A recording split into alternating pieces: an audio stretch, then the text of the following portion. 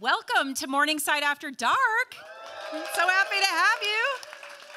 We still see a couple little seats here and there in the front if people need seats. We are so honored to have you on this crappy night that you would come in from the cold and join us for Moving Pictures. Get your popcorn ready. It's going to be an amazing night. I'm one of your hosts, Rebecca Sorensen. We've got Katie Vernon here and Jim Mahoney.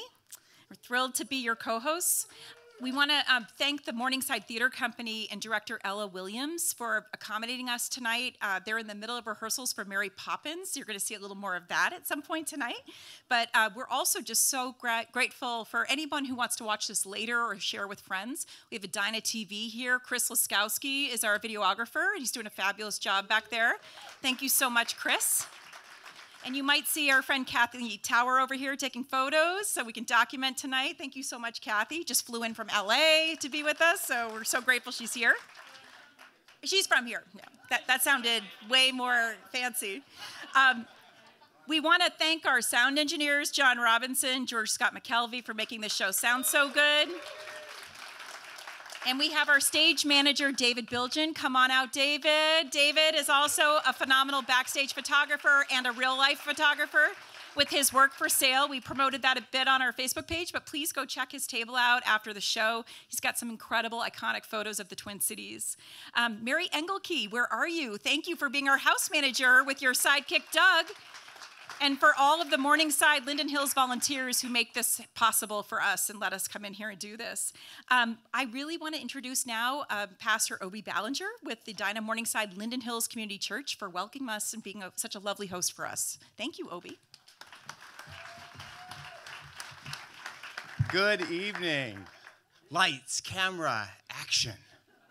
Welcome to the scene, a world of moving pictures. Oh, so keen. Where stories come alive, then songs take flight, and images dance before our very sight. It's not so different from above, where souls are raised in worship, prayers, and love. Here, let bells ring out with joyful sound, for two churches have merged and now are bound.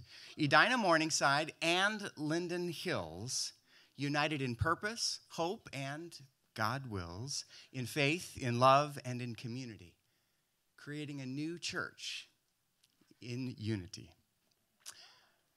Now, in March, Mary Poppins comes to town. Morningside Theater will bring the house down, or up. Hurry, get your tickets, don't delay, for they're selling fast. Don't miss the play. And if you're looking for a preschool that's grand, at Morningside, we'll think you'll understand the joy and wonder that our children feel when they learn, play, and grow with zeal. So, let us enter into this world of art and let the moving pictures do their part. But if you want to speak in Shakespeare's style, iambic pentameter's worth your while. Thank you.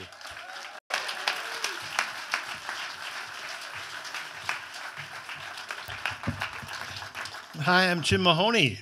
Thank you. Thank you for to our longtime patron, Yoga Fit Linden Hills, for their continued support. Located at 45th in France, they live up to their mission to make yoga and fitness accessible to everyone. Yoga Fit is here tonight, signing up all new guests for free yoga through March 15th, and you can meet Ashok at the main door here after the show if you'd like. Welcome to our community sponsor, Comma, a new bookshop in Linden Hills. Thank you. Incredible space. They have a pop-up tonight featuring new releases and selections from our authors who will be signing copies of their work after the show. And there are also books on the theme of moving pictures. The proprietor of Comma, Victoria Ford, has good reason not to be here tonight, as tomorrow night she will be a contestant on Jeopardy. Pretty good, pretty good. Tell you what, talented neighborhood. We have an exciting new sponsor, Ready in Rome, a local travel company specializing in multi-generational travel to complex destinations. They are popping up at tonight's event with a chance to win a custom trip planning service for your desperately needed escape from winter. A winner will be drawn at the end of the show, so stick around. We want to give a special thanks to our nonprofit partner, Dissonance, bringing the arts to support mental health services to create a healthier world. Find out more at their sponsor table. Jeremiah is here tonight, and or you can visit their website at dissonance.website. Thank you also to Hyperbole, the best podcast ever. That's the title and the truth. Featuring the best and worst of everything each week in pop culture, news, local drama, hashtags, and interviews with cool people you need to know. Available everywhere you podcast. Big thanks also to the 10 Spot, a clinically clean beauty bar at 45th and France. Mention Morningside After Dark and receive 15% off 10 Spot services. Now, this is exciting. Look under your chair. There's a winner somewhere in this room. Look under your chair, and we need to know who you are. Underneath your chair. This is exciting.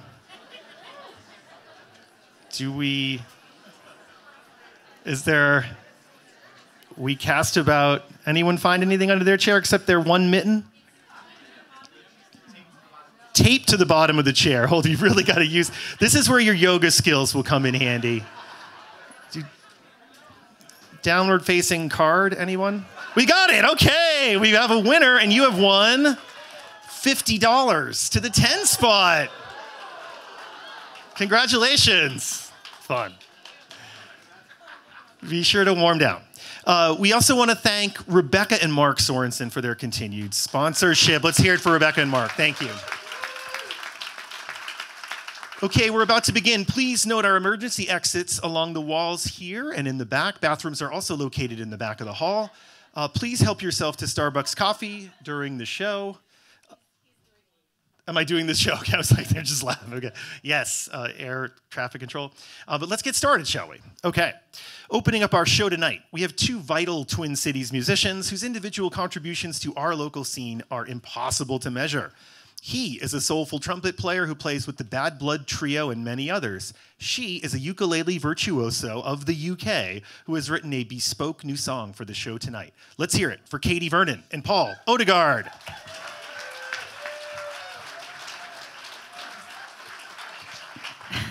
Thank you. So I did not have a song for this theme. I had a sweater, but I didn't have a song. And so I was like, I don't need to play because I have nothing to sing about. And then I thought, oh, wait, I'm a songwriter. I could actually write a song. That's what I do. So I decided to write a song. And then as soon as I had the idea, I was crippled with anxiety. And that's why I'm a member of Dissonance over there. So I thought, oh my gosh, how am I going to write a song about the idea I had, because it's heavy and it's sad and it's difficult. And I pushed through it because that's why I write songs. And mental health and grief and all that kind of stuff is the reason that I became a songwriter in the first place. So the very, very quick story about this song is that my mom passed away when I was 12, and I had no recordings of her. I had no moving pictures of her, and I didn't hear her voice for 34 years. And then I tracked down via the internet a little clip of her from a news show that she was on in the 80s, which was kind of an amazing thing to be able to find and share with my brother. And we got to hear our mom again after all that time, which was amazing. So it's a really long story, and I wrote a whole blog about it. So it's on the dissonance.org website if you want to see the whole story. And then my good patient friend, Paul Odegaard, is here to play it with me tonight. So this is the first time I've ever performed it, so we'll see how it goes. I have to start on the right thing here. Virtuoso. It's like there's a lot of pressure. Okay, here we go.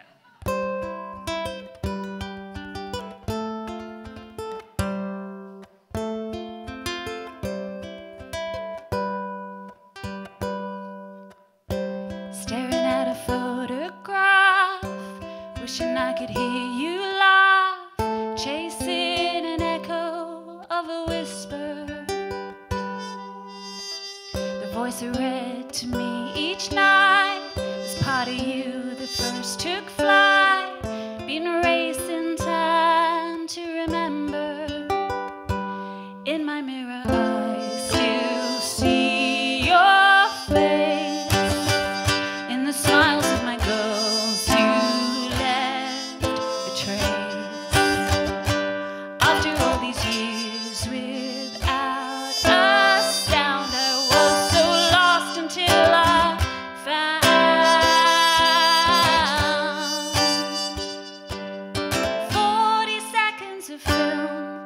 After 34 years of silence, a way to reel you in, pull you back from the distance. So much of my life, I never had a choice, but I never gave up hope that I'd hear my mother's voice.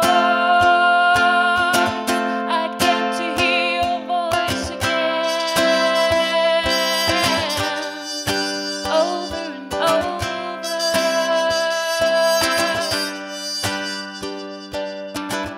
I put you on a pedestal, only made you seem less real, like someone I could not live up to. And now I see and hear you speak, makes you seem close to me. I found a way to be near you.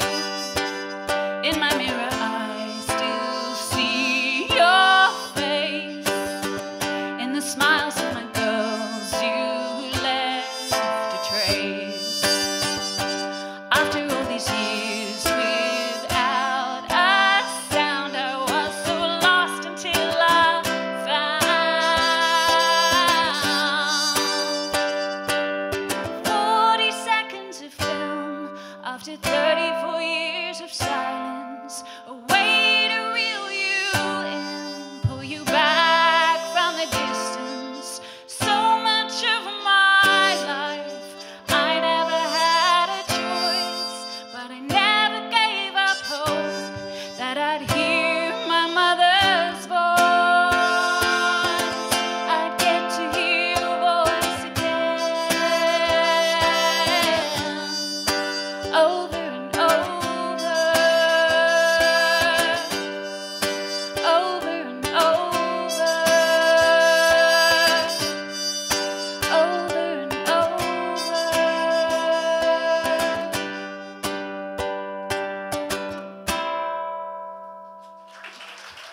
Thank you.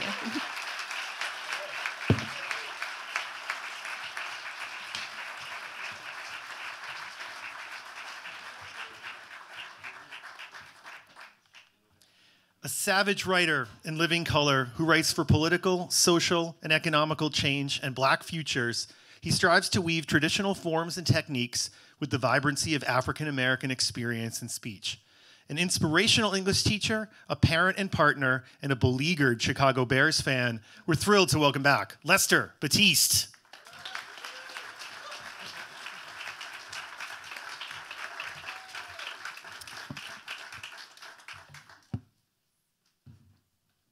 What up? Thank you so much for having me again. It's so nice to be back.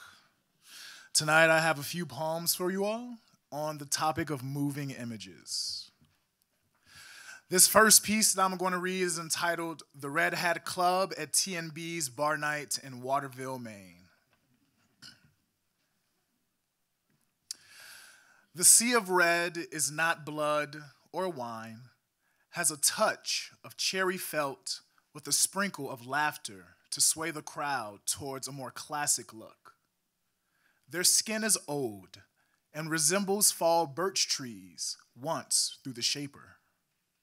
Their voices hit the hot tin roof and whistle, reverberating through the air as it contends with the smell of beer from the tap and the streaks of gray to see who dominates this room full of strangers and friends, mothers, daughters, and aunts who share the love of the false king and indulge in touching his patootie as he jitters past them with the speed of a sexy sloth, moving his hips towards the geriatric Judys, Janes, and Janices.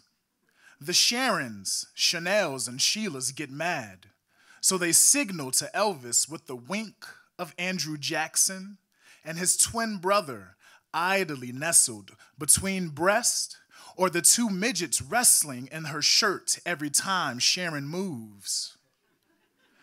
And with the click of his blue suede shoes, the bar transforms into a doom of dastardly debauchery.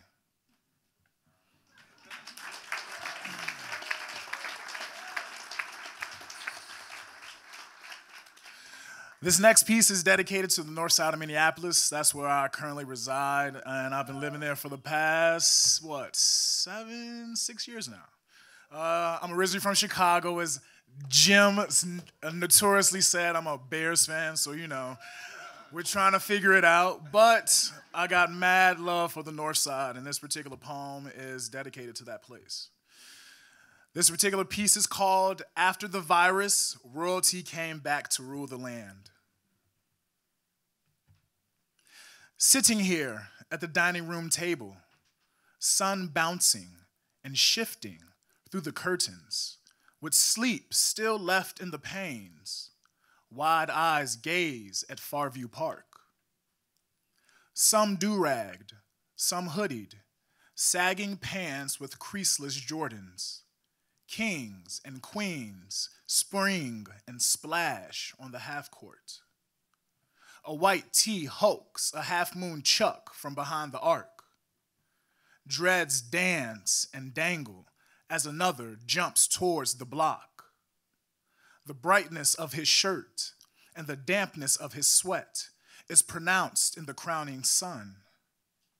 Weighted blue jeans jerk high, then sink low in the height of their leaps. Another king touches down victorious as the ball ricochets through the peach ring. A queen reaches for the rebound and blasts back, "Can't believe that weak-ass shit went in." At that second, a mosh pit with no hits, grips, or fists clench commences. Hands hoist up beltless back pockets back into place. They rejoice like other marginalized bodies waiting to scream Mazel Tov, but they yell Kobe, Curry, or Bang Bang with the crane of contorted wrist left broken. The commotion of black bodies simply enjoying stops some more kings cruising 3 to a bike.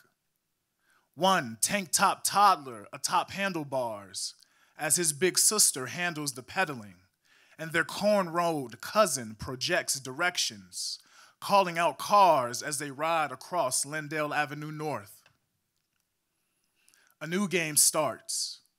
One king possesses the ball, begins to dribble, jukes left, throws hips right, head fakes twice, with other limbs to throw off his op.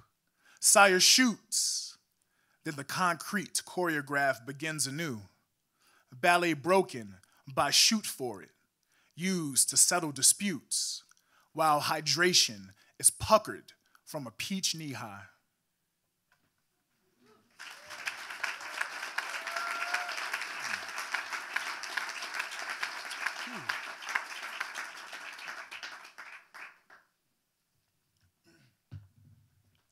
This last piece I'll read to you all, then I'll get out of here. This last poem is entitled Black Antiques Part 1.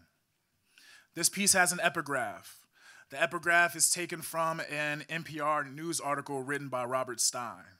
The epigraph reads, "The deaths caused by COVID-19 have reduced overall life expectancy by 1.131 years, according to the analysis by researchers at the University of Southern California and Princeton University.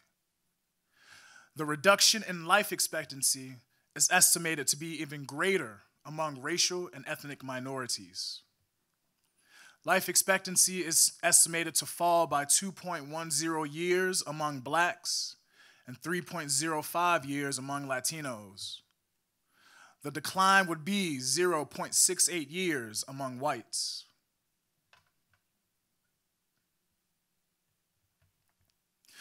Why can't we all grow old?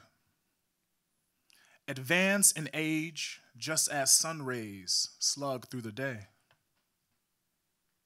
Why not white hair instead of salt and pepper crowns? Why can't we rule land in our castles until we pass and pass it down? Why can't we leave a leg up, you see? Not inscribed by them, but us, you see? Why can't my homies not trap out the bando and everywhere we stain? Why can't I make it with my day ones? My friends who grew with me now take aim. Why will others see life in their 80s, 90s? I'm stuck at 65. Why can't I imagine times of my great-grandkids, not plots, tombstones, or graves? Why can't this country turn down the melting pot from boiling over with rage? Why can't I simply live? How can I survive to become a black antique? Thank you.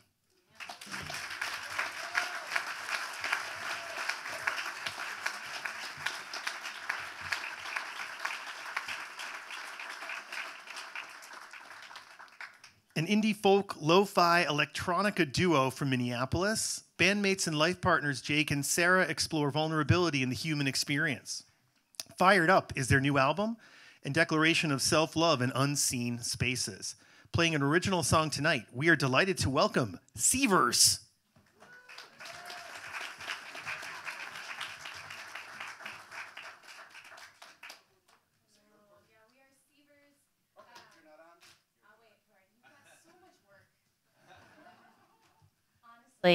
Oh, there it is. Give it up for the sound guy. I don't know how you mix all these different acts. Amazing. So we're Sievers.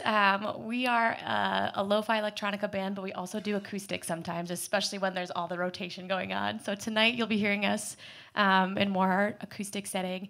And we're actually going to do a cover song tonight. When we were thinking about moving pictures, I love songs that just immediately take you to a film. Like you hear a song and the only context you have for it. Sometimes you're like, I don't even know how I know the song, but I know it's a movie somewhere. And this is one of those songs for us. We like to just kind of reimagine things too, so hearing a song done really differently is fun for us to do. So we're playing a song from Fight Club movie. Anyone know Fight Club? Yeah. This song just automatically, I don't even actually like the movie, but it made me like the song, and you love it too. So we hope you guys enjoy it.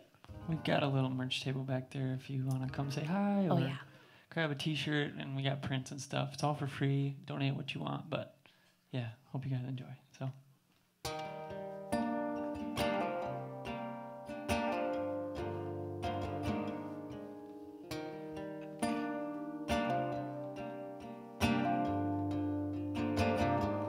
With your feet in the air and your head on the ground, try this trick and spin it, yeah. Your head will collapse if there's nothing in it, and you'll ask yourself, where is my mind? Where is my mind? Where is my mind?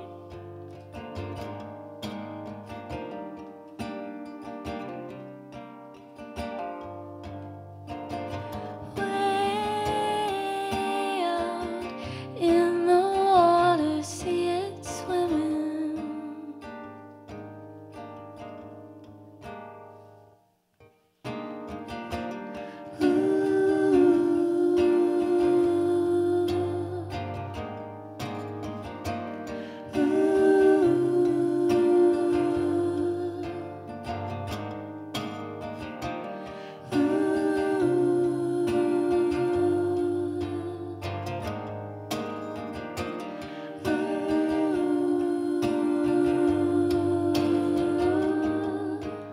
I was swimming out in the Caribbean.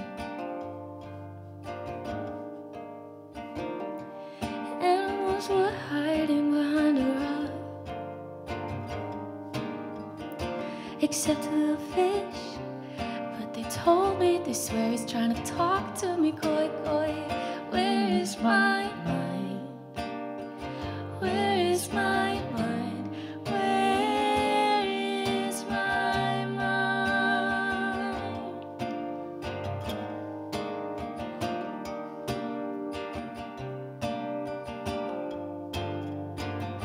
Way out in the water, see it swimming.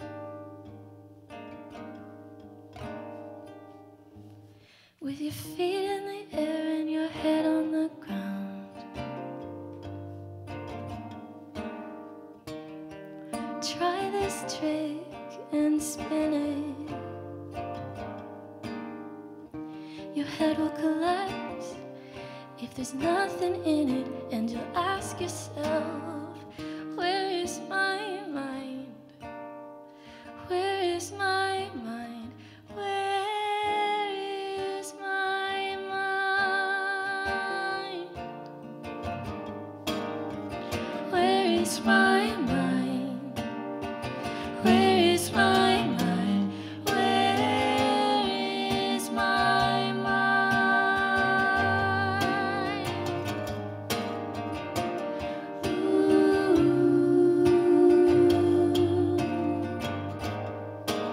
Ooh.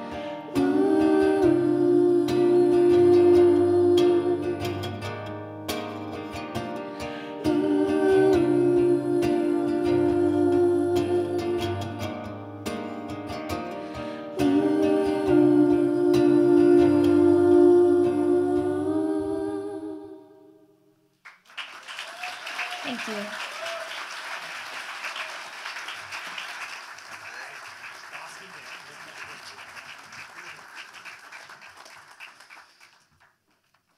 A native Southern Californian and mother of three, she brings a spirit of adventure and fun to her art, writing, and life. She recently wrote and directed The Gathering, a short film exploring the impact of COVID. She's here tonight to read a new piece. Welcome back, Suzanne Fenton.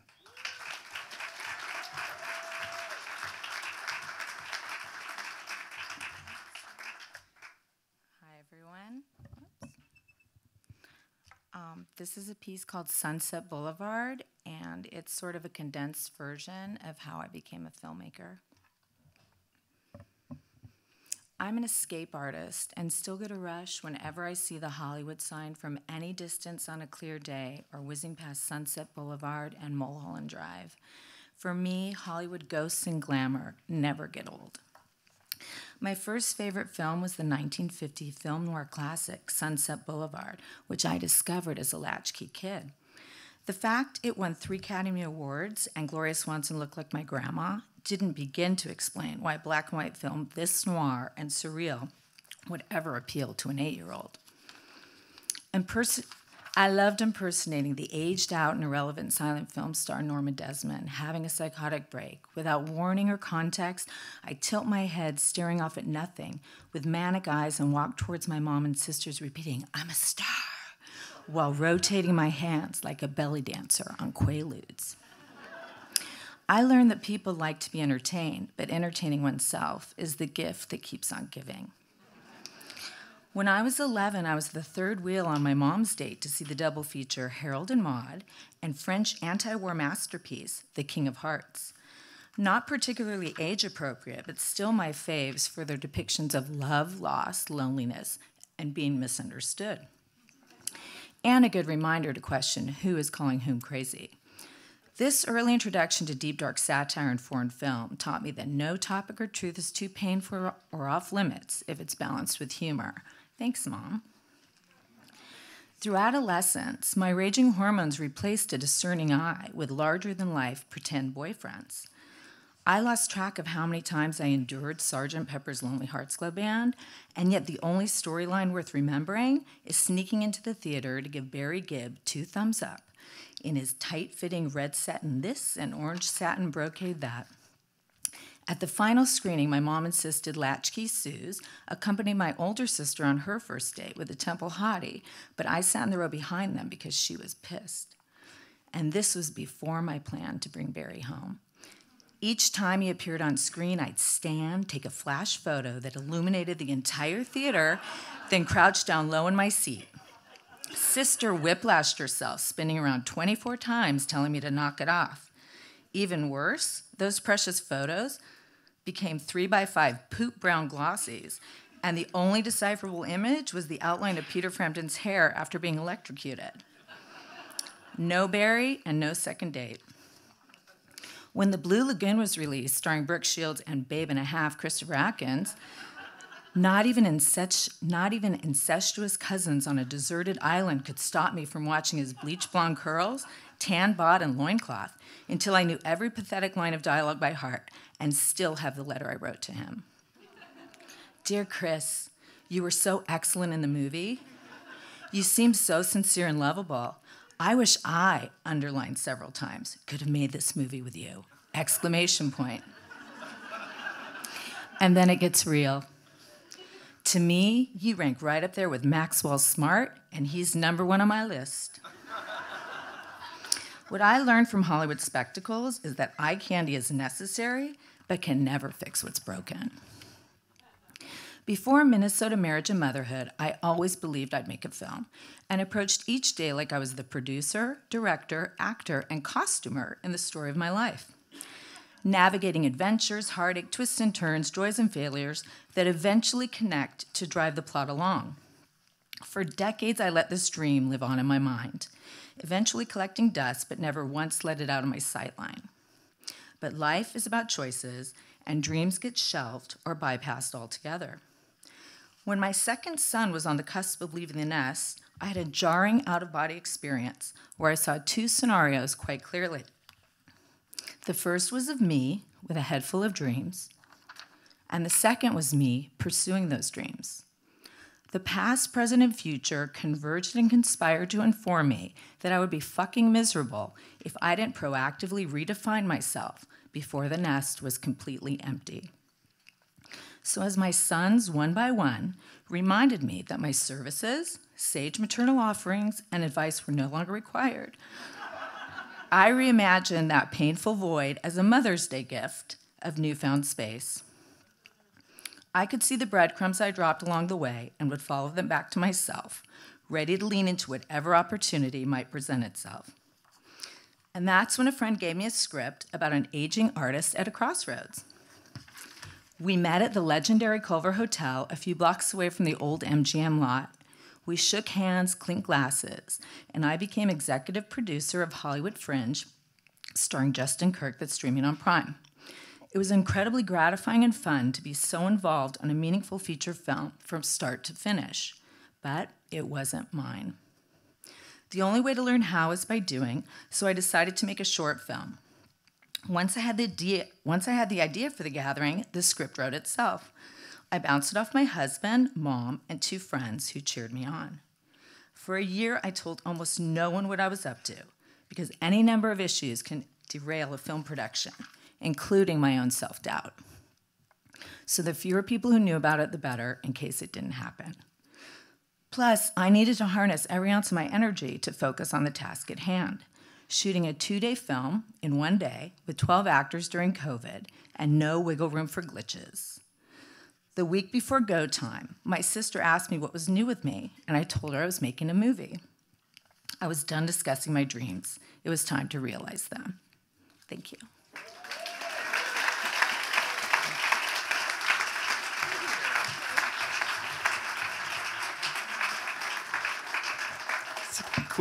Quick historical note in the neighborhood regarding Harold and Maude. Some of you know this, but the Westgate Morningside Theater, which was right here, became a dry cleaners not too long ago.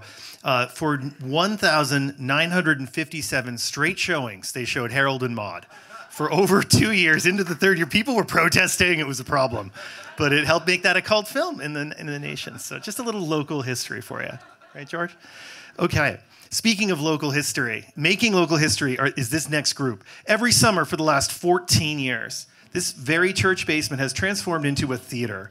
They work fast and fun to bring the best of everyone's abilities to the stage. This year, from March 10th through 12th, their first full community production with cast members ranging from ages 8 to 80 is flying upstairs to the sanctuary. Let's hear it for the cast of Mary Poppins and the Morningside Theater Company.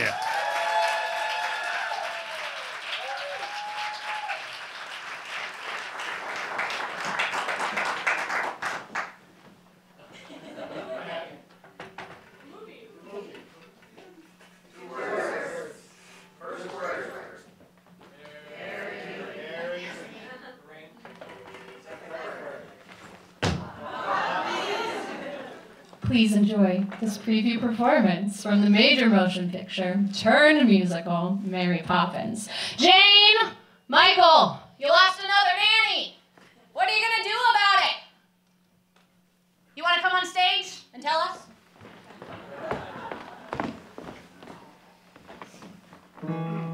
Wanted, a nanny for 2 adorable children. If you want this choice position, have a cheery disposition, rosy cheeks, no warts. That's the part I put in. Play games, all sorts. You must be kind, you must be witty, very sweet and fairly pretty. Take us on outings, give us treats, sing songs, bring sweets. Never be cross or cruel, never feed us castor oil or gruel. Bleh! Love us as a son and daughter, And never smell of barley water. I put that bit in too. if you won't scold and dominate us, we will never give you cause to hate us. We won't hide your spectacles so you can't see. Put toads in your bed Or pepper in your tea. Hurry, Nanny, many thanks. Sincerely, Jane And Michael Banks. Who are you? I'm Mary Poppins. Now stand over there.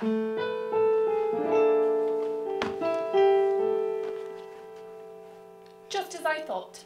A noisy, mischievous, troublesome little boy. You're making that up. A noisy machine. Now you. Thoughtless, short-tempered, and untidy. I don't believe you. Let me By see. the time the wind has blown the weather vane around, I'll show you if I can. No matter what the circumstance, for one thing I'm renowned. My character is spick, spot, spick, and span. What about your measurement, Mary Poppins? I'm practically perfect in every way. Practically perfect, that's my forte. Uncanny are hard to find. Unique yet unspeakably kind. I'm practically perfect, not slightly soiled. Running like an engine that's just been freshly oiled. I'm so practically perfect in every way. Well, those are my credentials. Perhaps you have a few questions?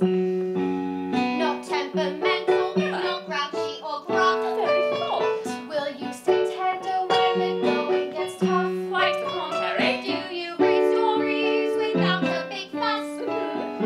Or have objections to playing with us? I like games, but I choose them. That's not fair! I didn't say I was there.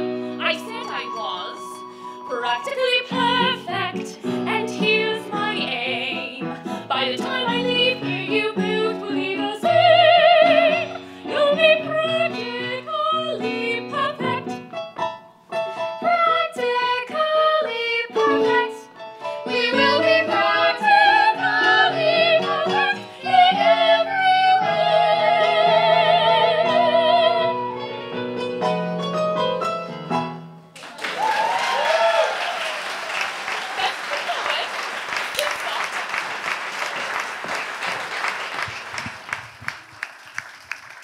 Very nice. This has been quite a difficult night for me, so I just want to thank you all. I'm going through something right now. I guess I didn't get the role of Mary Poppins. Just found that out, so. I'm kidding. Yeah, lovely. Very, very nice. Okay. Born and raised in Minneapolis, he is the author of 5 acclaimed books. His novel, Wintering, won the Minnesota Book Award in fiction, and his most recent novel, The Ski Jumpers, has earned widespread acclaim. Please welcome back Peter Guy.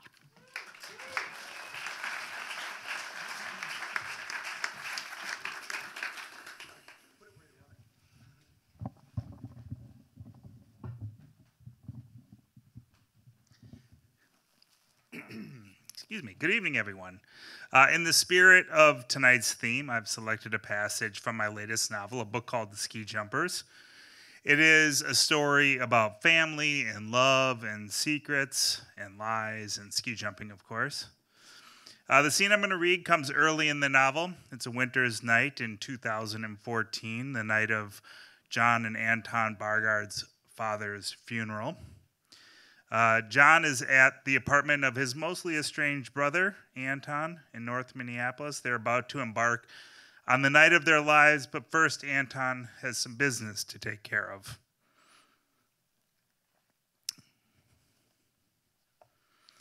Then I was alone in Anton's living room with only the whir of the antique movie projector and the voice of Jack Brickhouse, the famous Chicago sportscaster. Welcome to Soldier Field, sports fans. What stands before me is 150 feet of towering thrills. It's been 17 years since the city has seen something like this, more than 100 daredevil ski jumpers from all over the world competing in and out of season competition in front of thousands of you. The footage panned the crowd. Men in fedoras and trench coats, women in dresses and matching hats and scarves. The jump was towering indeed, rising from the colonnades like a ramp to heaven. The camera zoomed to the top of it, where 4 American flags whipped in the wind. Will it be world champion Erling Erlendsson here from Sweden who takes home the victory? Or the Olympic champion, Norwegian Arnfinn Bergman? Again, the camera cut away to Bergman, mugging for a throng of adoring young women. Or will it be America's hope, Chicago's own Jacob Bargard, who sets the standard? The camera caught Pops in silhouette, his skis on his shoulder, a cigarette pinched between his lips, his V-neck sweater across his slight shoulders. He glanced at the camera, winked, and disappeared into the parade of jumpers. The film spliced, and when it came back on, it was to the stage at the end of the hay-strewn Soldier Field turf, which served as the outrun. It spliced again and picked up in the middle of Lena Ling's rendition of the national anthem. Her voice cut in and out, but her lips kept singing. Her hands stayed on her heart, and for all I tried to blink him away, the man standing at the bottom of the staircase remained a young Magnus Shebney. He wore a long leather duster, was damn near the size of the car parked beside him. Still again the film cut out, and for a while only single images would flit across the screen. A shot of the crowd, the announcer on the stage, a ski jumper crashing through the hay bales. Occasionally, a jumper in mid-flight or landing or standing at the top of the scaffold. It was like listening to someone talk and only hearing every 10th word. But then for 20 or 30 seconds, the film and the announcer's voice would steady and come out together.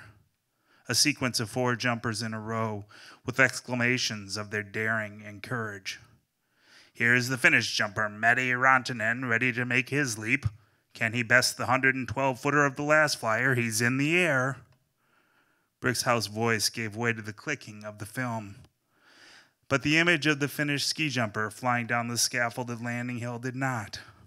He was the picture of elegance, his feet locked together, his skis like a single plank, his body purposeful, following his outthrust chin, his hands locked and leading the way.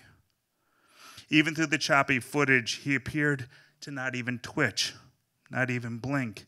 And when he landed, his skis still ramrod straight and locked together, his arms thrown wide, fingertips up, he had about him a stoic and emotionless perfection. 110 fleet for the flying Finn, Brickshouse's voice sing-songed as Rantanen slid into the hay bales. And now we're down to the final 3 jumpers in our competition. First up, a fellow who could have taken the L to the stadium today, the local favorite, Jacob the Bird Bargard. Only the roar of the crowd accompanied Pops as he kicked out of the start. He threw his hands in front of him and crouched impossibly low. So low his ass seemed almost to rest on the tail of his skis. Did the film go to slow motion? Did the absence of Brixhow's voice intone admiration and hopefulness and respect? Could I actually recognize in the grainy image of Pop's face the aspect of a man I knew to be utterly and unfailingly determined on this, his favorite subject, and this, his most important moment? Did the concentration that attended that look give way to bliss, plainly and simply, as he sprang from the takeoff? As he settled his hands not out beyond his face, like nearly all the jumpers who had come before him, but at his sides? Did he pause there at the top of his flight and ride on the exhalations of 30,000 Chicagoans? Did Lena Ling cross his mind? Did the sound of her voice singing Blow Me a Kiss from across the room lift his hopes? Or was it the hand of his Redeemer lifting him by the back of his sweater? Surely there was something more than the zephyr off Lake Michigan, because where the other 100 jumpers had reached their zenith somewhere over the makeshift knoll, Pops kept rising. It looked like he would never land. It looked, and I recall now that this is what he always said, that he wouldn't land until he was in Minneapolis with Lena and her sister, his wife, my mother, Bet.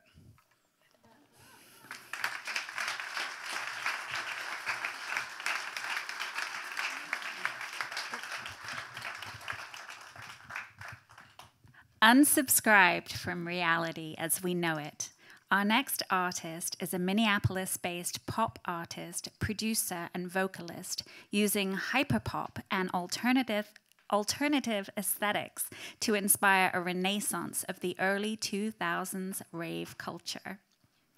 Please welcome Sim One.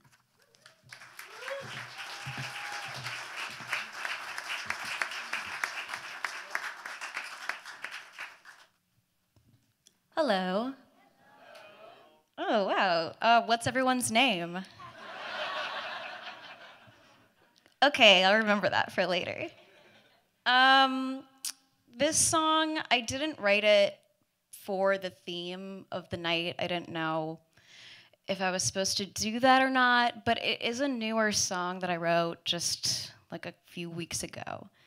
And when I was writing it, I kind of see like a video play out in my head whenever I'm making a new song. And with this one, it's about like being numb to love after heartbreak and not being able to feel that anymore. But then you feel it again, and it's kind of like this magical moment in a movie where like all of the lights dim down and then the spotlights happen and like they're following you around. So that's kind of what this song is about.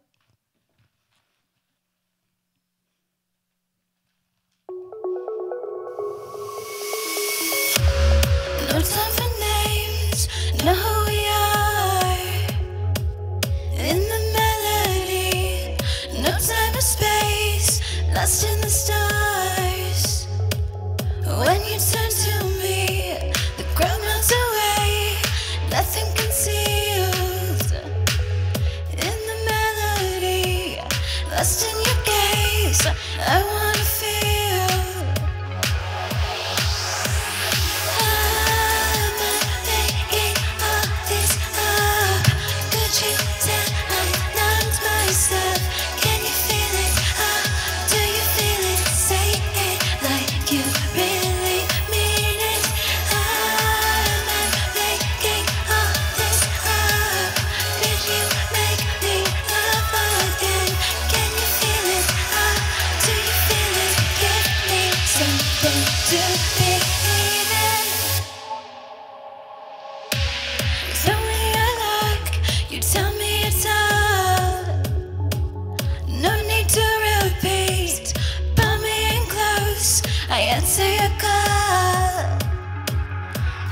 To the beat, no time for fear, we savor the moment.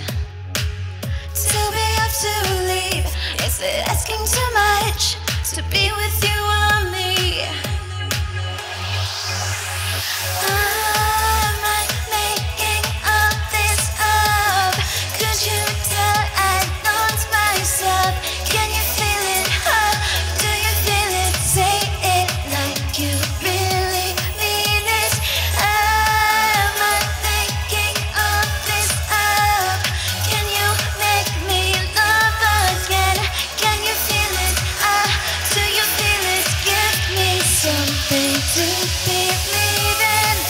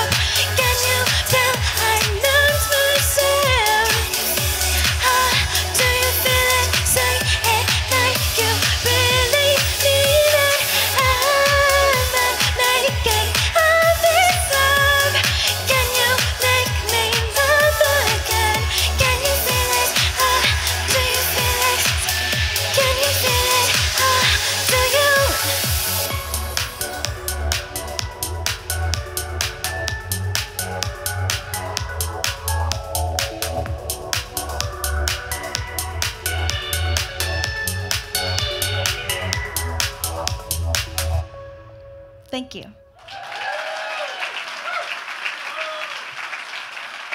Ah, loved it.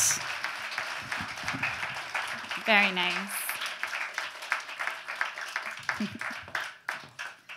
I always tell people, like, it's a show. It's like, it's in a church, but it's not like church. So. It's hard to describe. Thank you for all being here. A revered author, musician, songwriter, and performing artist whose performances have made him a vital presence in Minneapolis and well beyond, his new album, Happiness, is a complement to his book, The Happiness Playlist. Put your hands together for the singular Mark Molman.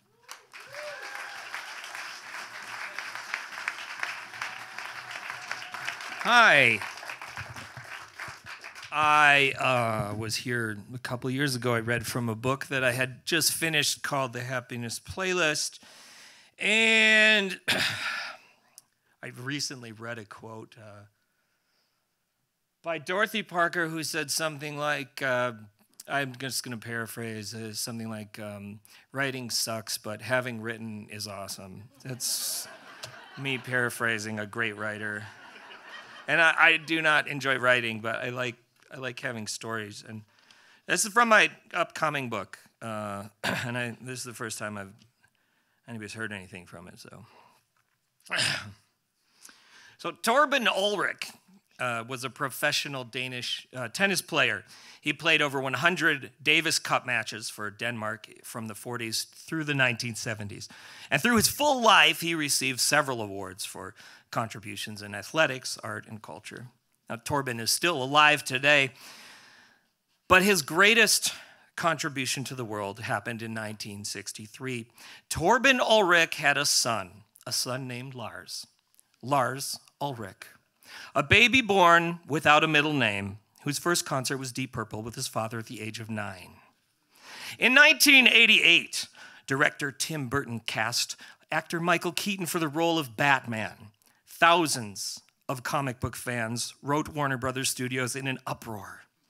Burton was hired to direct based on the success of his 1985 film, Pee-wee's Big Adventure, so the skepticism was understandable. Considered for the role of the Cape Crusader were Mel Gibson, Kevin Costner, and Harrison Ford. But Burton went with Keaton after having directed him in Beetlejuice. All 50,000 letters of dissent to Warner's rang on deaf ears. And in 1989, Mr. Mom, as Bruce Wayne, would proclaim to the world, "You want to get nuts? Come on, let's get nuts." In 1935, Milwaukee entrepreneur Ben Marcus purchased a movie theater in Ripon, Wisconsin. With this, the Marcus Corporation was formed. By 1958, Marcus Corp operated 36 theaters across Wisconsin. In 1972, Marcus went public. By 1983, with the numbers of cinemas topping 80, a 7-screen multiplex named Westtown Cinemas opened behind I-94 off the Blue Mound, behind the I-94 off-ramp on Blue Mound Boulevard in Waukesha, Wisconsin. I was 10 years old. In the coming years, I would see hundreds of movies here. On Saturday afternoons at 14, I was dropped off at Westtown Cinemas at noon. I'd be picked up at 11 p.m., having seen close to, if not all, 7 features. Ghostbusters, Back to the Future, Harry and the Hendersons, Hellraiser, The Untouchables, Howard the Duck, Mannequin, The Fly, The Hunt for Red October, The Last Starfighter, and a flop of a movie I'm still struggling to erase from my psyche. Burglar, starring Bobcat Goldthwait and Whoopi Goldberg. Until Burglar, all film was magic. Everything was a dream. Life paled in comparison, but Burglar took my innocence. It was something German-born spiritual leader and self-help author Eckhart Tolle might call today a pain body. Metallica would release their fourth album, And Justice for All, on September 7th, 1988. 4 days later, on September 11th, they'd begin a year-long world tour in Budapest, Hungary. On Saturday, June 24th, 1989, Metallica found themselves in the Midwest. On Wednesday, June 21st, Metallica played at Bonner Springs Amphitheater in Bonner Springs, Kansas, with their next performance being Alpine Valley Amphitheater in Elkhorn, Wisconsin on Saturday, the 24th. Both bands, The Cult, the opening band, and Metallica, had Thursday and Friday off from performing. I was 16 years old and I didn't give a shit about Metallica. What mattered to me was Tim Burton's Batman starring Michael Keaton. On Friday, June 23rd, 1989, it would debut in 2,194 theaters across America. The evening premiere screening in Waukesha, Wisconsin was at Marcus Cinema's Westtown Cineplex at 7:20 p.m. What's pivotal about Metallica's And Justice for All is that even though And Justice for All broke through the top 10 and would eventually receive a Grammy nomination, it would pale in comparison to what would be in 1991, the self-titled Metallica, which remains one of the best-selling albums of all time. So in 1999, how I would like to say it is that Metallica was not big enough to rent out the entire movie theater, but they were big enough to rope off the center 20 aisles of a movie theater. In the early years, I watched movies close to the screen, front row, always center, immersed in the light reflected. But as I grew up into a more refined 12 and 13-year-old, I'd move backwards. And by 16, my preferred seat was at the heart of the room. But my entry to Batman at 6:50 p.m., a perimeter of velvet ropes fenced me out. I was gutted. 4,361 miles away, the Berlin Wall would not come down until November 9th of that year, but the parallel was sickeningly analogous to my plight. Disparaged, I chose the center longitude of 15 rows. Oddly, though, one seat in from the aisle.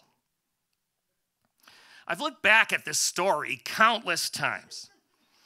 There's no explanation why I left that seat open other than destiny. Even with the roped-off Parthenon of mysterious elitists occupied, that seat in the aisle next to me stayed empty. How fortunate, I thought. As the credits begin, that I, a lowly Michael Keaton fan in a sold-out movie theater, have a place for my soda and my coat. Dear Lord, thou art kind. But the devil trailed in tow. And just as the words Billy D. Williams and Jack Palance graced the screen, stumbling and tripping down the cinema aisle came a drunken wraith. It snarled, and then, spilling into the empty seat beside me, it belched. It was like someone dropped a rum and Gatorade-soaked sweat sot from the rafters. The creature blathered nonsense at the screen, but no usher came. Despite some jeering from patrons nearby, the beast remained in the theater, in the seat. I thought to myself, curse you, Ben Marcus of the Marcus Theaters Corporation. Then, as Bruce Wayne and Vicky Vale galloped on horseback into the Wayne estate riding stables at sundown, the vagrant retired. With a snort and a grumble, he passed out. His head faced the ceiling like a fresh corpse. Finally, I could relish Keaton's breakthrough opus in peace. The Batman breathed me in. Mesmerizing, exquisite. Never in the history of moving pictures had a saga bloomed with such genius, such grace. Not since the Mask of Agamemnon, not since the column of Marcus Aurelius. Tim Burton's Batman, starring Michael Keaton as Batman, was everything I knew it had to be. As Kim Basinger says in the film, in the final line, "I'm not surprised, Alfred. I'm not surprised." The lights came back and I morphed back into a 16-year-old teen. I stood up and I turned to exit. 2 boots blocked my way. 2 boots affixed to ripped jeans below a black t-shirt under a leather motorcycle jacket, dripped over a still inebriated but awakened man-child. Our eyes met. "Move your feet," I snapped. They fell to the ground. I pushed past. The other members of Metallica exited the theater among the crowd. As I reached the door, I turned to look behind. He swayed like a limp willow tree in a field of red chairs and carpet-lined walls. A baby, born without a middle name, whose first concert was Deep Purple with his father at the age of 9, Lars Ulrich, drummer of Metallica. It's a true story. Yeah.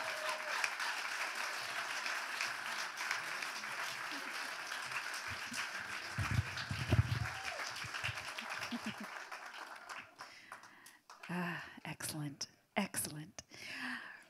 Writing moody, electric Americana originals and reimagining covers, they are regulars at the Astor Cafe, the White Squirrel Bar, Parkway Theatre, the Driftwood, and more. They are currently recording their first EP for a May release. That is so ballsy to actually say when you're going to release it. Oh, all right, good luck with that. Please welcome the Minneapolis duo on guitar and vocals, Shannon Patini, and on percussion, Joseph Patini. They are the Danger Pins.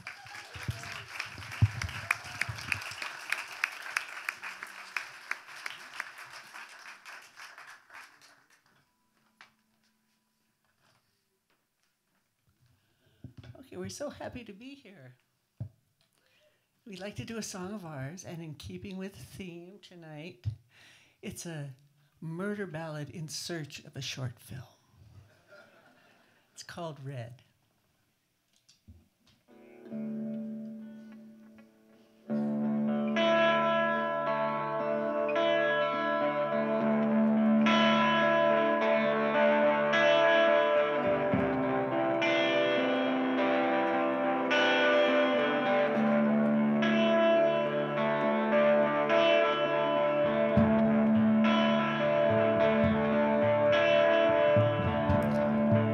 Robin flew into my window.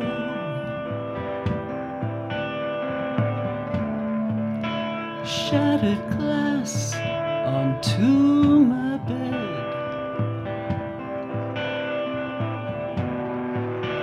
And I knew I should clean up the shards. But I closed my eyes instead.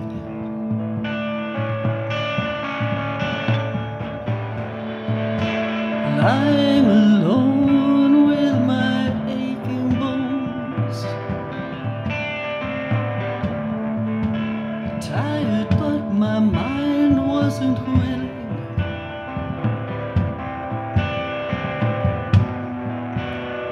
As empty as the space beside me, wondering whose you were filling.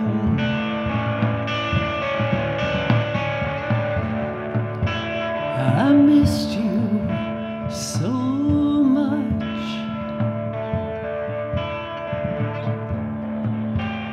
I missed you so much. I missed you so much. I gave up and got into my car, drove across town to her house.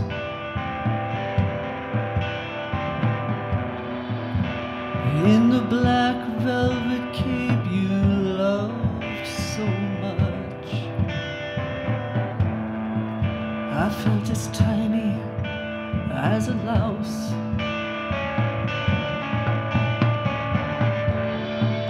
Slithering in under the door jamb,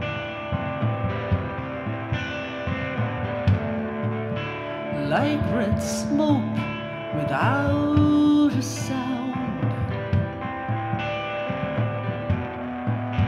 I adored you for one last second. You never felt the knife come down.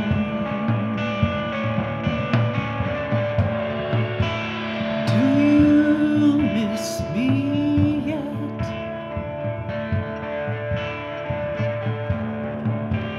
Do you miss me yet?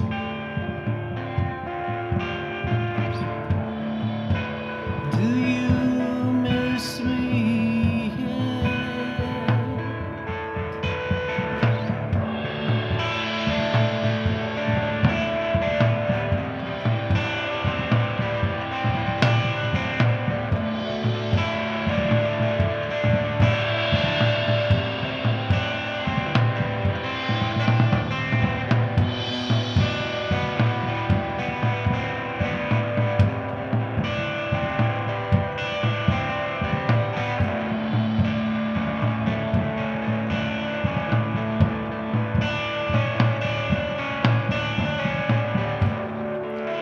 Dragged you both into the garden.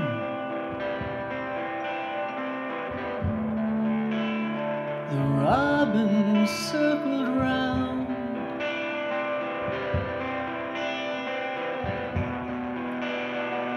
Guiding me to the perfect spot where you never will be found. I went back home to my own bedroom again, an innocent lass. The robin landed on my windowsill. Watch me sweep the broken glass.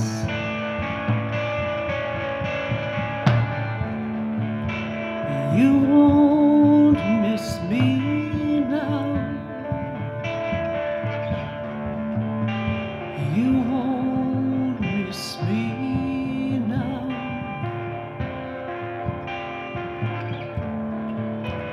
You won't miss me now.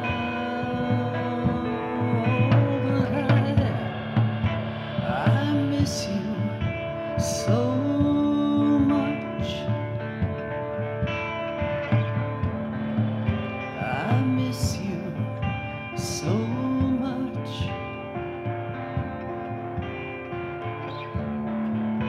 I miss you.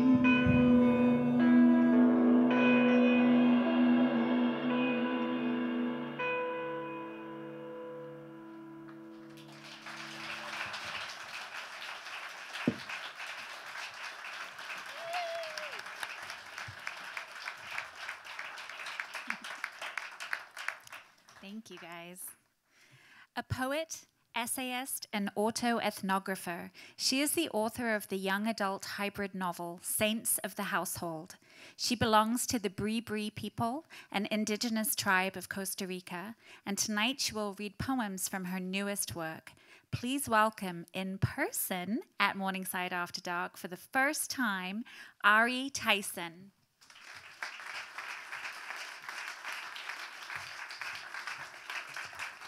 Thank you. I'm super thrilled to be reading from my forthcoming debut, which comes out at the end of March. This is Saints of the Household. And, you know, in the theme of moving pictures, I was thinking, oh, what should I read? And I figured, why don't we go to ancient moving pictures, right? What did we have before film? Well, we had grandma telling stories. And so I'm going to take us back a few thousand years here. This is a translation of one of our stories called The Two Men and the Mystical Eagles, which I helped translate for its first time into English with my Bree mentor. So it's kind of exciting to get to share it with you all. A little bit about this book. These two brothers are Bree as well, but they are on their healing journeys after growing up in an abusive household. So a little bit of a trigger warning, because after I read this myth, I'll be switching from their perspectives. And yeah, so just take care of yourself if you're in that crew. Okay, The Two Men and the Mystical Eagles. Growing up, Mom would tell us the story of the mystical eagles so often before bed that I can't remember not knowing it. The mystical eagles were the dragons of Talamanca. Large beaks, black inky wings, and machete talons. They'd come down from the mountains, tearing children from their mother's arms, snatching those who went out in the day from the pathways. The mystical eagles had become so terrifying that our people didn't leave home in fear of never returning. The whole tribe decided to fast, and the two young men were chosen to stop the eagles. They went to their awa, and he blessed their knives, rope, and tobacco. Then a few women wove a basket so large, so strong, with huge handles, so it would be so easy to snatch and carry. In the night, the men slipped into the basket, and the female eagle came and took it high to a nest of bones where her two growing chicks were hungry. There, the two young men smoked the tobacco, and like bees, the female and two young mystical chicks fell asleep, then fell from the mountain to their deaths. Finally, the male eagle came, and the men again began to smoke, and he too fell asleep, and when he did, they swiftly took a knife to his throat and cut him to pieces. They had succeeded. Then the men looked down from the nest and could see their people's homes. With their rope, they lowered themselves from the mountain right down to Sibuti, the river where Cebu swam. There they made a canoe that led them back to Talamanca, where our people were finally safe. The mystical eagles never returned. This myth served as a metaphor for these boys' journeys. You might kind of sense that a little bit in the next excerpt I'm going to read. Okay, this is the first one. We're going to go to church, right? We're going from like the bush to church now. Okay, but that's what we're doing. Communion. This is the first vignette in the book, in Jay's perspective. We hold deep, dark cups, dark like the cloth that they bring out on Maundy Thursday to place over the cross and the tables at Hope Oak Church. I keep crying at the time of reflection, asking God for forgiveness, for kicking the neighbor's dog, for shouting at the sky, for beating up that boy, and maybe even worse, for hurting Nicole. I can't stop thinking about it. Before I am told to eat the cracker and drink the 2-inch cup of black red wine. Hold the cup tight enough and you can see your heart beating in the surface, even when you doubt it's there. First day back. People try not to look at us in the hallway. After we'd been suspended for 2 weeks, our classmates scatter like we might swallow them. Us, these angry brown boys ready to snap. What does it mean when we scare everyone, the good and the bad? Maybe someday I will walk down the hall and someone will see human in me. It won't just be Mom, God, and Max. And Nicole, is she in that group? I haven't seen her since the woods, only DMing her my apologies, no response. Max follows close behind, his coyote eyes averting, and I feel all my pull-ups bulk in my shoulders, my stomach, and the veins that plump thick down my forearms. I keep my chin up, keep my lips tight, and I am grateful that we are taller than most. This way, I can't see their eyes, their fear of us.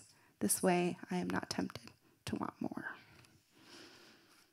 All right, I'm going to read one last little poem piece here. This is from Max's perspective, and he's kind of a romantic painter. Mom's cries last night stick with me. They flash a bright, painful green. I fell asleep crying, woke up sore and salty on my face. My hands are overstretched from holding Dad's arms back last night. For once, I want to see the beauty of the world flung back at me. From the garage, I get my painting stuff, place my school easel in the passenger seat, paints in a bag, and with my mom's keys, my hand to the wheel, foot to the pedal, I leave. Leaving is a breath of clean, just rained air, even if it really is the dullest February. I expect a tree to speak to me, or a broken light in a parking lot, but near the river, when I drive past the trailer park, I see melody. In my mind, everyone is a painting. I can ask the trees for permission, and they know me so well that they don't often say no. But now I'm biting my cheeks, looking down at my bag. Pain's adding up. Thank you all.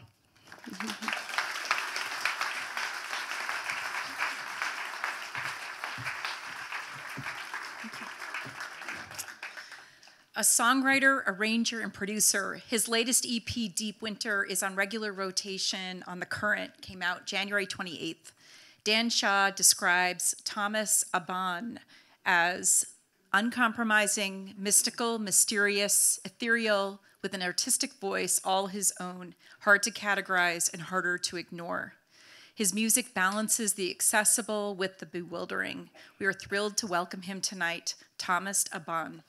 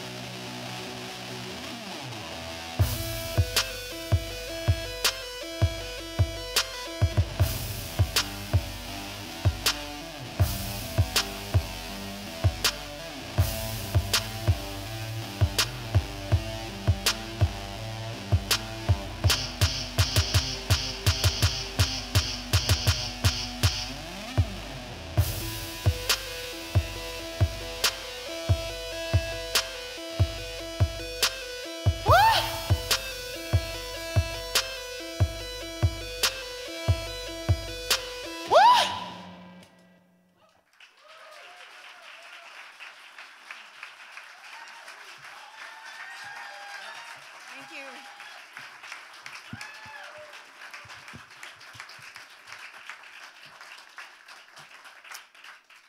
Following his celebrated debut, Everything Lost is Found Again, his recent book of essays, Farewell Transmission, Notes from Hidden Spaces, is a finalist for this year's Minnesota Book Award in nonfiction. His work fuses anthropology, travel, music, and everything in between. We're so proud to welcome him back, Bill Wennington's spiritual twin, Will McGrath.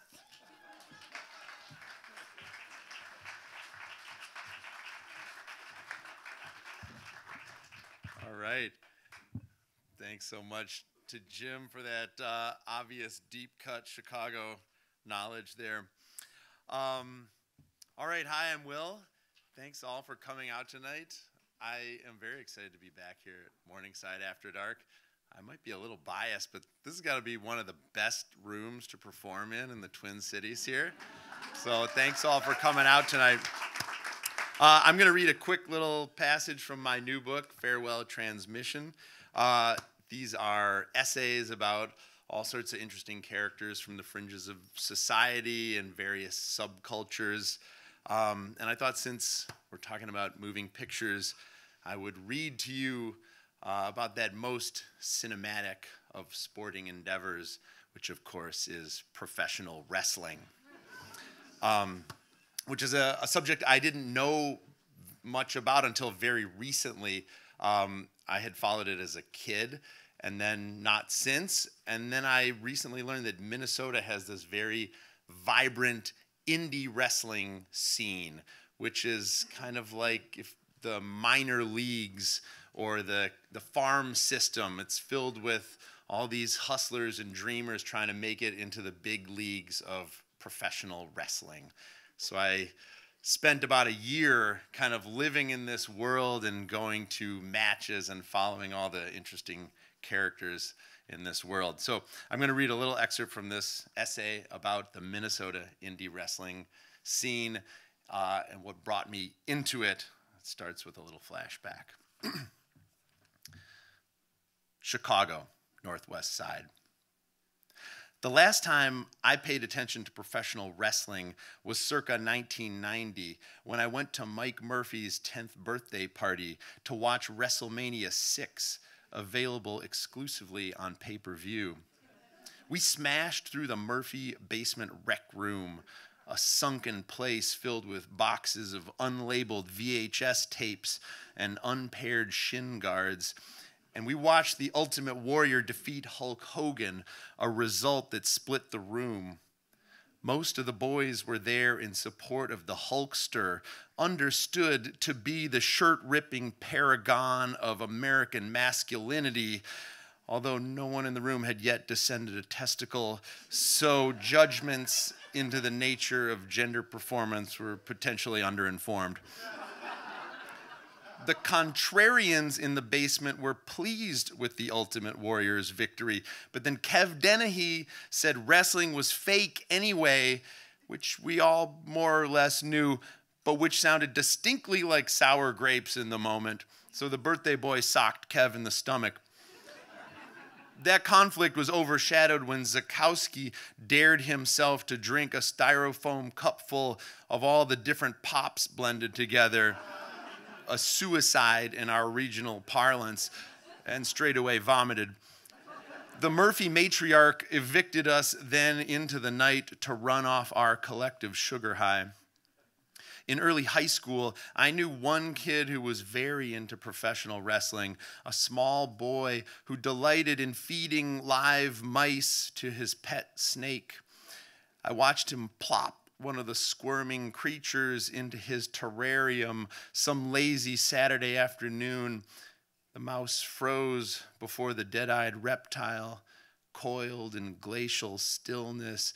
And then the mouse was gone, a flicker of movement, a foot kicking frantically between the snake's jaws. That boy's room was plastered with wrestling posters. The Undertaker watched over this execution with us, his gaze steely beneath layers of goth eyeshadow and the lank, inky veil of his hair. His pecs were agleam with oil, maple glazed and set for the roaster. I felt a kind of sleepy nausea seep into my belly, began to sweat. I told the small boy I had to go and never came back. American Legion number 435, Minneapolis, present day. One night my buddy Victor called me up. "You want to come see the wrestling?" he said. "It's at the American Legion." "Of course I want to come see the wrestling at the American Legion," I said, choking with indignation. I had not thought about professional wrestling for several decades at this point. But come Friday night, the two of us stormed into the Legion, hot for combat. We swept past the Horseshoe Bar and into the packed community hall, the crowd adorned in flannel, camo, blaze orange, plaid, and Carhartt, all the shades of Minnesota's rainbow. At the inner bar, a woman jounced her infant in a baby Bjorn as she waited on a captain and diet. High above us, the preamble to the Constitution of the American Legion was painted across the walls, urging us toward law and order, enjoining us to perpetuate 100% Americanism. When the national anthem struck up over the sound system, so flag bedecked was the hall that people were facing all different directions, hand on heart, each to his own personal stars and stripes. Then the bell rang, and some long dormant instinct asserted dominion over my body. I blacked out briefly and came to screaming, "Do your job, ref!" through mouthfuls of commissary hot dog. Ancient muscle memory had emerged violently intact. I watched an arrogant man in jodhpurs and turtleneck stalk around the ring, flicking his riding crop, and I booed the man in jodhpurs. My body shook as I cursed him. He wore a seedy blonde mustache. And while he did not physically touch it, his performance was that of a villainous mustache twirl brought to life. Later, a cat man in luchador mask entered the ring to a meowing claws out chant led by the crowd. A gladiator in leather loincloth and shin greaves appeared. A man with green hair and green lightning bolt tights. These ruffians battled for our delectation, for our fealty. We roared in fury at the referee, that bumbling fool who never witnessed the cheap shot, never made the 3 count fast enough. We clawed our skulls in frustration as yet another pin was escaped. 1, 2, 3, 2. The ref would yell, wide-eyed, displaying 2 fingers for us as if holding the results of a stopwatch. Only 2. Some months later, I found a recording of this event online, the telecast from Channel 45. There I found unimpeachable evidence that I had not dreamed this beautiful dream. Directly in the camera's line, Victor and I cackle like lunatics, calling for blood. Something inside me had thawed, the 30-year winter that clutched my heart, losing purchase. Thank you.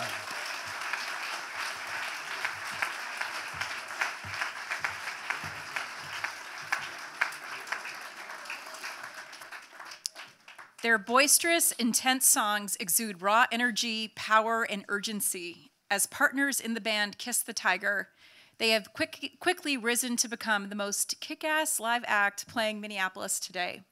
Please welcome guitarist and singer Michael Anderson and singer and force of nature Megan Kreidler.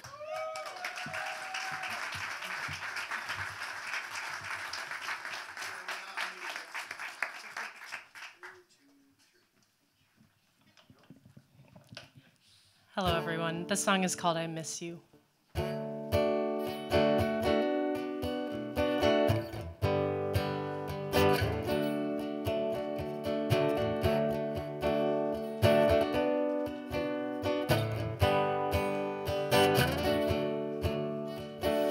I miss you and you miss me. that's just how it's gonna be. On and on, I'm all alone now. That's just how it's gonna be. Hey, little lady, faltered from a world unknown. Hey, little lady, carried you before you'd grown. 'Cause I'm on fire. It's nothing you need to worry about, baby's gone now. It's something I need to live without.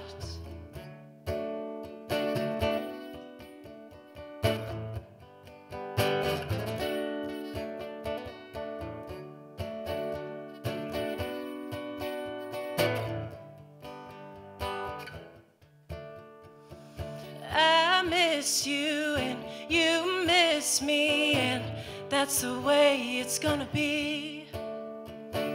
Far away but always here, and that's the way it's gonna be. Hey pretty baby, left you when I found the flame. Hey pretty baby, didn't even know your name. 'Cause I'm on fire. It's nothing you need to worry about, baby's gone, yeah. It's something I've learned to live without.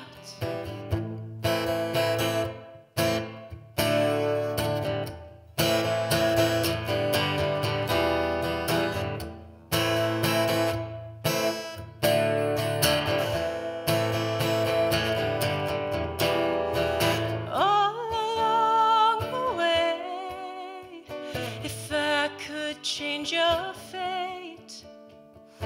All along the way, if I could change your fate.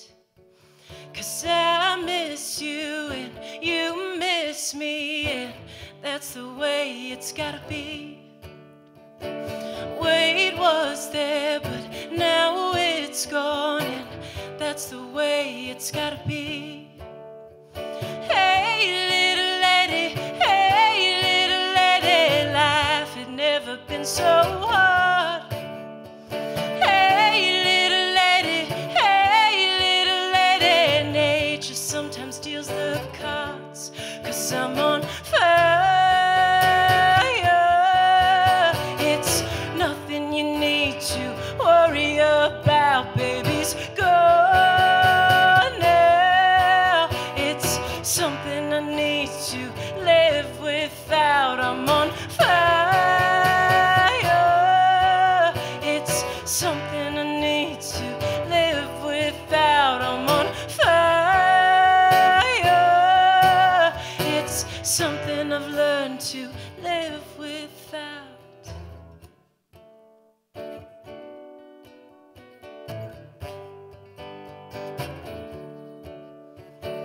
I miss you and you miss me.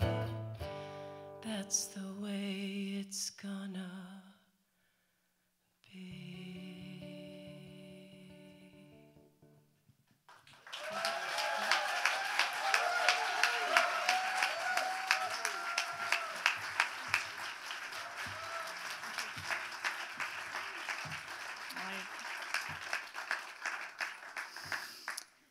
Her debut novel, Prep, exploded as an instant bestseller. This launched a literary career and has seen her short stories and nonfiction published widely, and her 6 novels and short stories translated into 30 languages and have all been New York Times bestsellers. Helping her read from her highly anticipated novel, Romantic Comedy, and aptly cast as a brash young pop music sensation, is our co-host Jim Mahoney. Please welcome back Curtis Sittenfeld.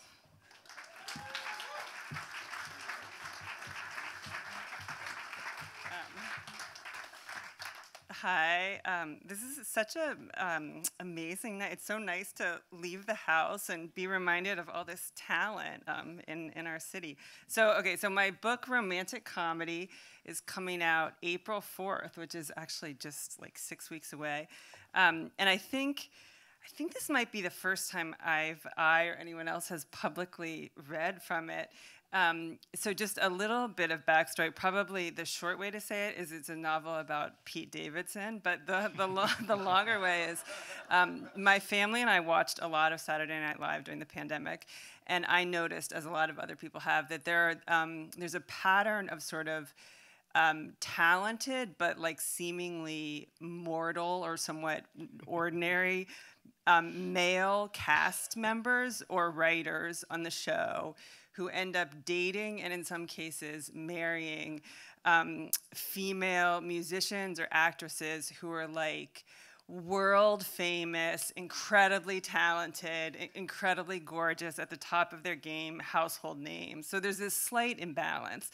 And I decided that I would write a novel to sort of escape from, the pandemic and everything else. I would write a novel about like a female writer. The show is not called, it's called TNO, not like SNL at all, but that she writes, a writer for this show writes a sketch about how this imbalanced pairing would never happen with an ordinary female writer and a world famous, gorgeous male celebrity. And then that week, the musical guest and host are one and the same person. It's someone named Noah Brewster, who's a very popular pop singer, who will be played by Jim. I will play the actress, not the actress. She's very much not. She's a behind-the-scenes person. The writer, Sally. And Jim will play Noah. And also, I sent this very messy copy. This is not written in script form, but anyway. Oh, sorry. And then the one other thing is, they're at the after party. It's 3:09 in the morning. And Sally has previously, after working with Noah this week on a bunch of sketches, Sally has told him that after 9 years at the show, she thinks she's going to leave and go write romantic comedies eventually. Okay, so now I'm going into my performance role. And as am I. I'm just going to get to rock star mode. Okay.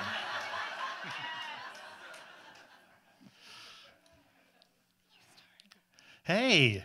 Hey, congratulations. You were great. I don't know how you guys do it week in and week out. But being the host and the musical guest is the craziest of all possible worlds. I could never do either, let alone both. And you really were awesome. Well, you were right about the cheesemonger. No, you get credit. It's all in the delivery. Now, you will admit you've never really listened to my music. If I hadn't, how would I have written this sketch? Also, I'm a human being in the world. Do you think there's any man, woman, or child who hasn't heard Making Love in July while lying in the chair at the dentist's office? Yeah, exactly. I mean, you haven't listened beyond the bare minimum. You haven't listened on purpose. Also not true. I love The Bishop's Garden and All Regrets. Here's what I'll admit. There are two categories of pop songs I'm not crazy about. And because Making Love in July, through no fault of its own, is in one of the categories, it biased me against you early on. I mean, almost 20 years ago. But I've realized that I underestimated the range of your oeuvre. What kind of asshole do you think uses the word oeuvre in a bar at 3 in the morning? Just guessing, but maybe an asshole who went to Harvard. No, I'm not one of TNO's Harvard assholes. Where'd you go? Duke. Oh, as in the world-famous University of North Carolina? You mean that Duke? I get that having gone to Duke might not sound that different from having gone to Harvard, but trust me, the writers who went to Harvard think it is. Also, didn't you go to some fancy preppy high school in Washington, D.C.? Because I went to a gigantic, crappy public high school in suburban Kansas City. But I never went to college at all, so that negates my fancy prep school degree. I was supposed to go to Kenyon, but instead, I started busking at metro stations. Hey, when do I get to find out the two categories of songs you hate? Well, my disclaimer is that music isn't my area of expertise. Noted. So one category is the kind of song where it's about a long relationship or marriage, and the lyrics are like, sometimes it was so bad that we almost didn't make it, but we've survived. I think those songs are unintentionally funny because they're supposedly a celebration of the endurance of love or whatever. But the lyrics sound more like, being married to you is hell, but let's congratulate ourselves for gutting it out. I guess I've never thought about that. There's a ton of them. We both were attracted to other people. You drove me crazy. I wanted to kill you, but baby, after all these years, you're still the one. That actually might be a good sketch. Have you ever been to a wedding reception where they make all the married couples stand up and then the DJ says, sit down if you've been married less than 10 years, less than 20 years, less than 30 years, and the last one standing are some 90-year-old couple who's been married since 1950? Did you meet my backup singer, Jimmy? I've only seen that at his wedding. I think it's not a WASP thing. I think you're right, but there could be a freeze frame on each couple as they're applauded and they do a confessional. So all the other guests are like, this is so touching. And the 90-year-old woman is thinking to herself, for 7 decades, the sound of his chewing has made me want to strangle him. That would be funny, actually. Thanks, actually. The thing is, I'm pretty sure I've never written that kind of song, partly because I've never been married. Oh, sorry. Making Love in July is the other kind of song I was referring to. It's in the second category. That kind is always a man singing to a woman, and it's like, baby, you don't know how beautiful you are. You're so perfect. I never thought I'd find this. Am I in heaven? What's wrong with baby, you're so perfect? I never thought I'd find this. Am I in heaven? I don't like the you don't know how beautiful you are part. It makes it seem like the love is predicated either on a lack of awareness on the woman's part or else on her being insecure. And the woman in the songs is often both a child and a sexy enchantress. So the lyrics might as well be, I'm attracted to you because you conform to the standards agreed upon to be desirable at this moment in human history. But you don't even know it, and your cluelessness is what makes me feel like a real man. It's probably a little wordy. But point taken. Would you say it's similar to when the main character in a romantic comedy has flour on her nose after she made cookies and she doesn't know it? Because I've heard that's very annoying too. Didn't I warn you about my rants? Oh, didn't I tell you I love rants? But I think you're conflating the second kind of song with something that's in a third category. Yeah, there are You Don't Know How Beautiful You Are songs, but I don't see those as automatically the same as the songs that are like, I can't believe you exist and I can't believe we found each other. When one of those is done well, doesn't it capture the most transcendent experience two people can have? Don't tell me you think falling in love is bullshit. Well, I don't want it to be. I don't get why you'd write scripts for romantic comedies if you think romance is cheesy nonsense. That's the point, though. I don't write from a point of clarity. I write out of confusion. Okay, well, tell me this. Can you define cheese for me? Because I still haven't figured out after 2 decades where the line is between cheese and emotional extravagance that's acceptable. What makes her song, a movie, or a moment in real life land on one side or the other? That's part of why the cheesemonger sketch hit a nerve for me. That's a good question, but the line is subjective, right? Kind of like the Supreme Court definition of obscenity being, I know it when I see it. What's a song you think is legitimately non-cheesily romantic? At the risk of being predictable, there's an Indigo Girls song called Dairy Queen that's probably my all-time favorite. Wait a second, isn't that a relationship that doesn't work out? Romance doesn't require a happy ending. Right, but you have to admit it's easier not to be cheesy when you're writing about lost love. Or are your romantic comedies going to end sadly, and that's their twist? I don't know how they end because I haven't finished writing one yet. That's all. Thank you.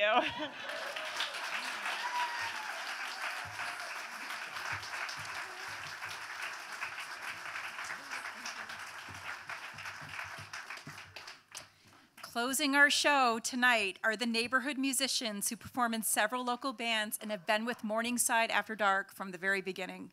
Let's hear it for Jim B. Ray, Nikki Williams, Ryan Williams, Colin Wells, Liz Heineke, Steve Diedrich, Mark Teskey, and Jeffrey Lassig. They are the Teardowns.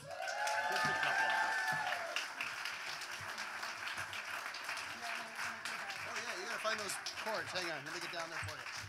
Whoa. There's so many of you.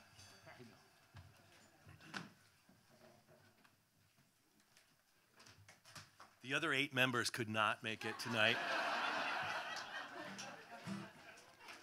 Wow, what an incredible show. It's been great.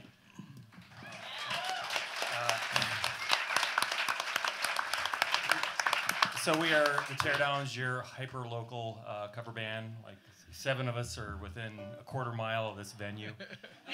And then we adopted Mark, who's a mile and a half away. But we normally do a cover, apropos cover, but this time we tried something a little different. Back when the theme came out, moving pictures, I started to do some free association.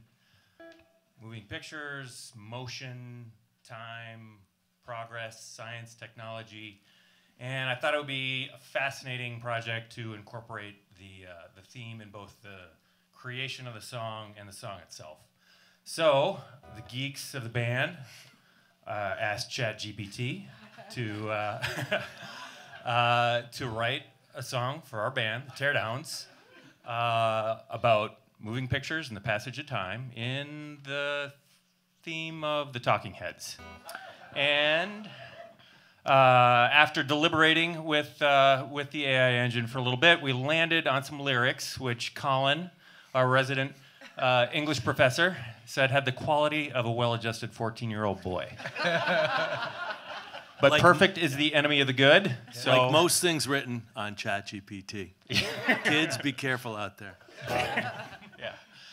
But equipped with those lyrics, we ditched the AI and started to imagine the melodies, structure, rhythm, tempo, and instrumentation that could lead us to a real song. So this is what ended up.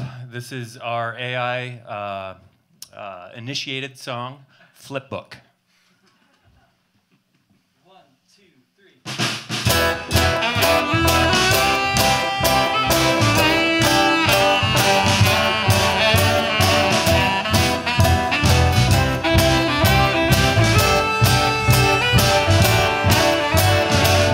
Out our windows, see the change. Neighborhoods torn down, rearrange. We march through this life, a day by day. Of memories make us pause and sway.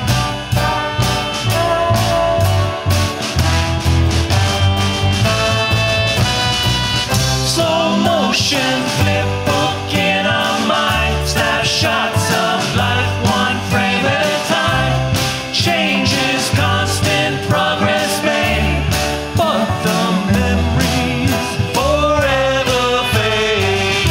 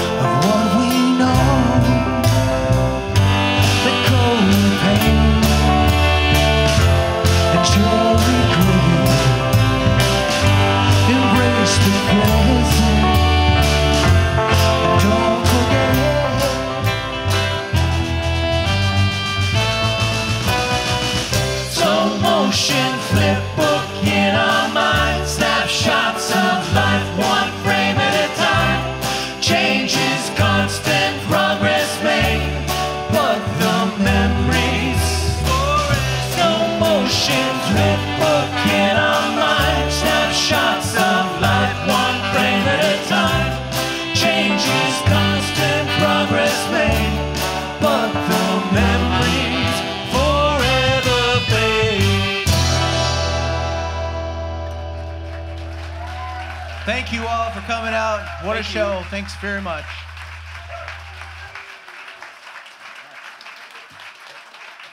Oh my gosh. One more time for the teardowns. That was amazing. Okay, thank you so much, everybody, for coming out.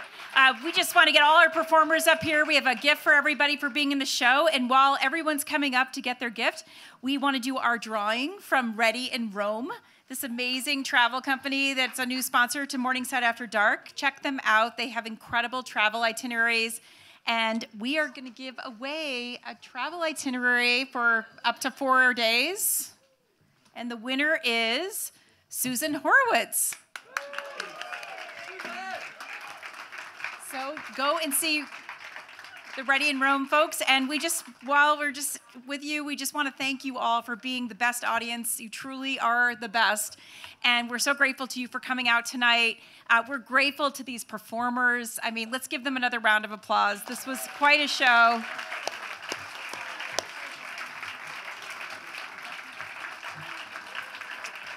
Keep following Morningside After Dark on Facebook, Instagram, and our website, morningsideafterdark.com, for performer gigs and upcoming events, possibly a summer show. We'll see.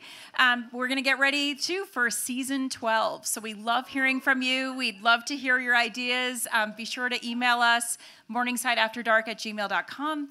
And just know how grateful we are to all of you. You're the reason we do this, and of course to be in the presence of such incredible talent that we have so much of here in the Twin Cities. So thank you so much. Such an honor to put this show on for you.